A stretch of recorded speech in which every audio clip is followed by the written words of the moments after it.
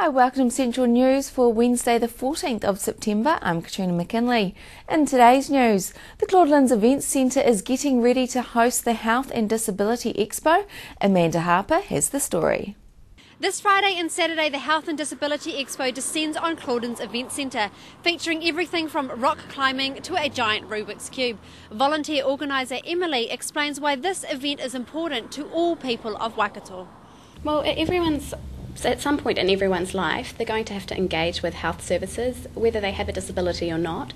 It might not necessarily be themselves, but someone close to them might have a health condition, or they will know someone with a disability, because 20% of people in their lifetime are affected by disabilities. So it's not necessarily a now factor, but it's at some point in your life you're going to engage with health services. So the Expo provides a way to get that information before you need it. Be sure to head along, and for the full interview, watch Central News tomorrow night. The Department of Conservation is encouraging Tauranga residents to celebrate wildlife this Conservation Week, which began on Monday until Sunday. Department of Conservation Director General Al Morrison says a range of events are planned in the Western Bay of Plenty. An ecological tour of Makatu Harbour takes place this Saturday, with a forest and bird trip to Te Aroha also planned for Sunday. Al says other events will come and go, but the enduring significance of conservation will be there long after the crowds have dispersed. To find out more information on Conservation Week, head to the website conservationweek.org.nz. Two seasoned game developers from the University of Waikato have brought to life a cheeky little pufferfish to encourage children with asthma to manage their condition while staying healthy and active.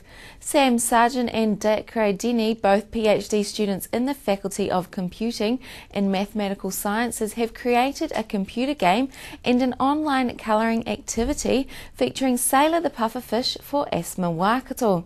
Business Manager for Asthma Waikato, Vicky Blundell, says the initiative is all about educating and supporting kids so they can take control of their asthma rather than letting it control them. The games are being distributed to schools and will be formally launched on Friday.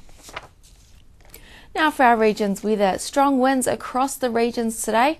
The winds are not looking to ease for your Thursday. Hamilton can expect showers to increase throughout the day with a high of 15 and low of 8.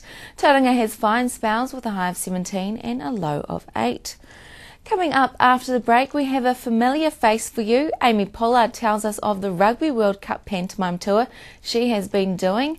Amanda chats with a Parablack before she is enlightened to the true essence of beauty pageants and not what you see in America. Join me after the break.